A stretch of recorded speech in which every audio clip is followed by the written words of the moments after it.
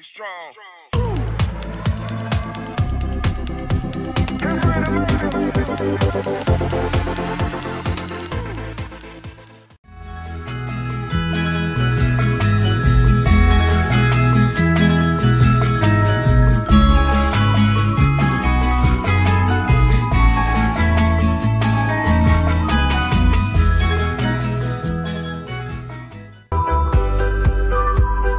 Starting my video, please subscribe to my YouTube channel and hit the bell button for more video. Please subscribe to Recute PH. Thank you. Doc Willie po, pag-usapan natin bagong sakit, Bubonic Plague. Naging epidemic to dati, marami namatay dito.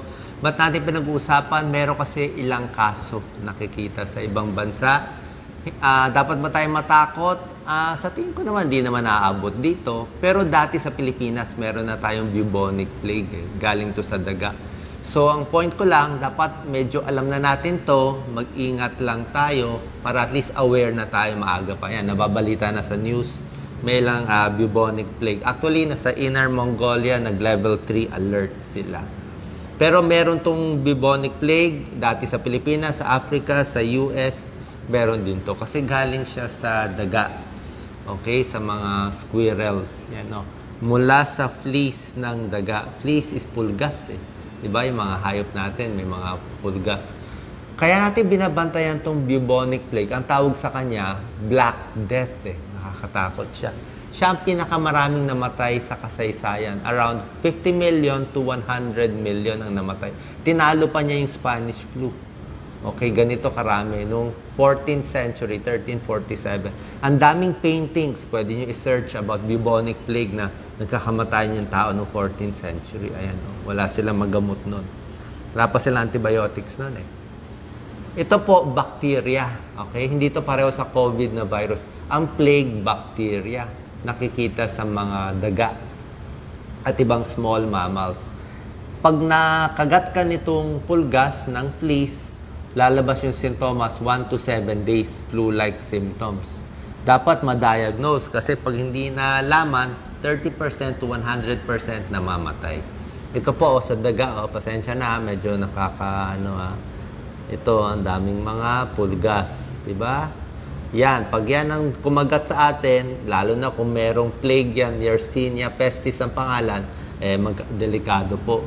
Minsan lumilipat yan sa aso, sa pusa, o tatama sa atin. Ayan po, ang dami, oh. Ganito po, mula sa daga, sa Pilipinas, ang dami natin daga dahil sa basura, di ba? Madudumi. So, pag sa daga, kung meron siyang plague, ayan, oh, kung yung pulgas niya, ayan, oh, pag kumagat yung pulgas, magkakaroon siya ng bacteria. Tapos, pag yung pulgas, ang kumagat sa tao, magkaka-plague yung tao, at pag hindi nagamot, 30% to 100% namamatay. Kaya marami namatay noong 14th century. Ang sintomas niya, lagnat, sakit ng ulo. Pero po, may tatlong klaseng plague. Iba-iba. Merong Bubonic Plague, merong tinatawag septicemia plague sa dugo, may pangatlo na pneumonic plague. Iba-iba ang sintomas, iba-iba yung presentation. Unahin natin yung pinaka-common Bubonic Plague. Kaya tinawag na Bubonic Plague, ang bubos kasi kulani, eh. Bubos is kulani siya. So, magkakaroon ng lagnat at kulani sa singit, sa kilikili, sa leeg. Malaki yung mga kulani niya. Bilog ang lalaki, parang ping-pong ball, chicken egg size.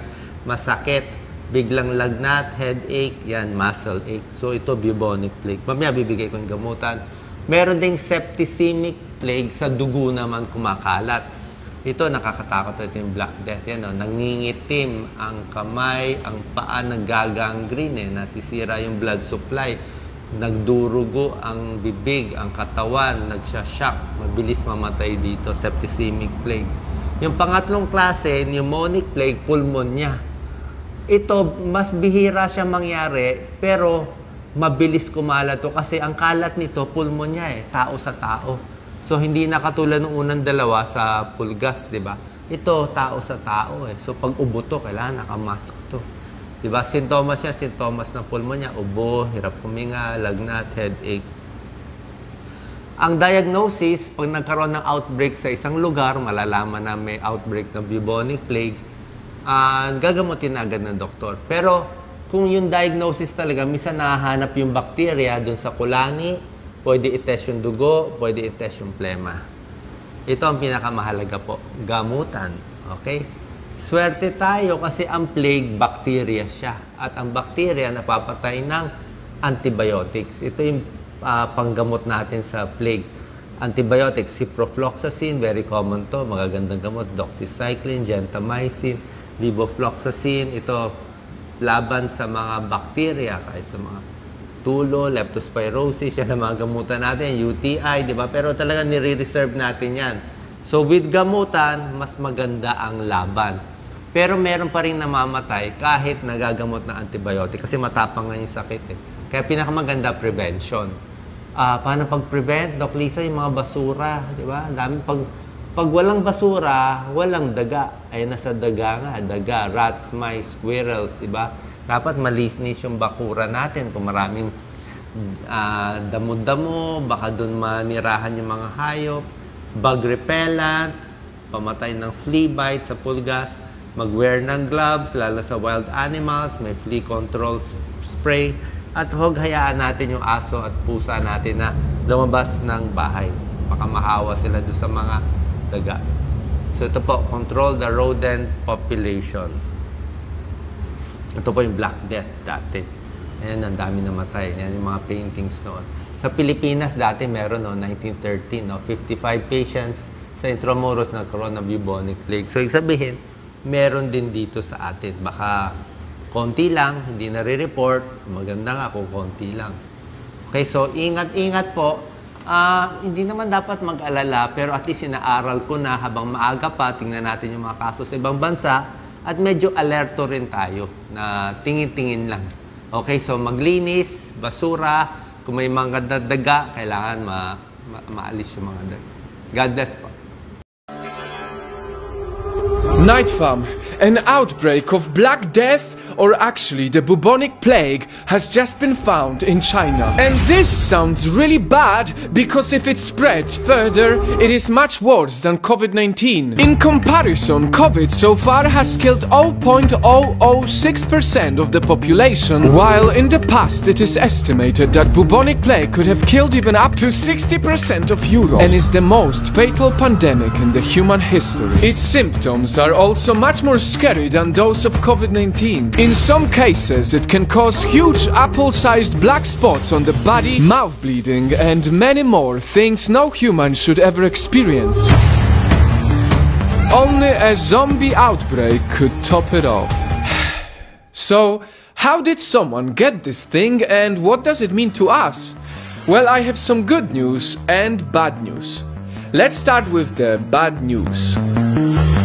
This is a marmot. Marmot, together with some other rodents, can carry a plague, and a person who fell sick to the bubonic plague, a herdsman from China, ate its meat. And it frustrates me, because marmots have historically been linked to outbreaks of plague in this region. After COVID-19, China is really testing everyone's patience here. Although, in their defense, local authorities have said not to hunt marmots. And it's more of a choice of the locals who see marmots as the delicacy. A delicacy carrying a disease that in the past killed 200 million people.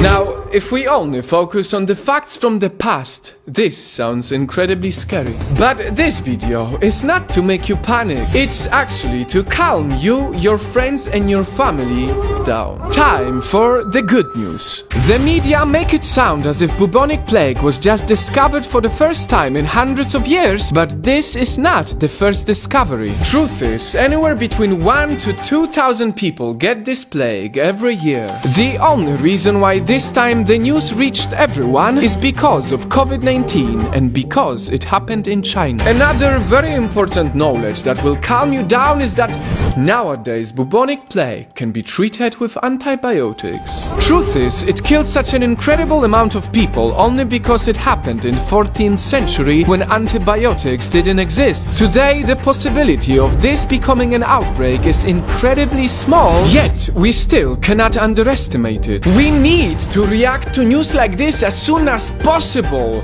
The Earth is sending us signals. I said it before and I will say it again. Humans are not supposed to eat everything that moves. Many countries, especially China, need much more strict laws on wildlife consumption. Anyone about to bite on a marmot's meat should ask themselves if it's worth to pay a huge fine or to go to prison for risking an outbreak.